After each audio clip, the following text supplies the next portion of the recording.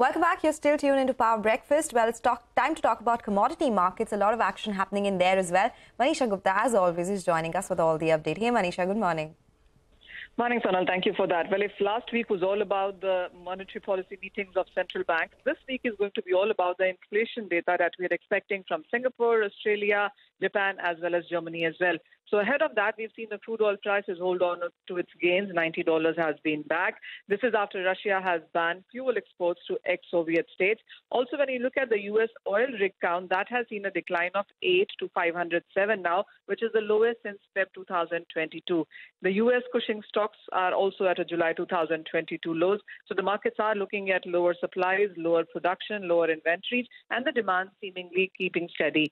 The markets also are staring at a fourth quarter deficit estimate, and that seems to be supporting the outlook for crude oil prices.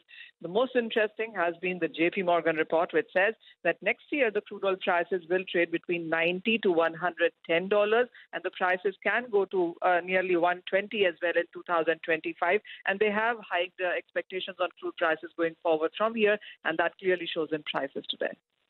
Okay, $120 per barrel by 2025. Thank you, Manisha, for joining us with that take and what's happening in the commodity markets.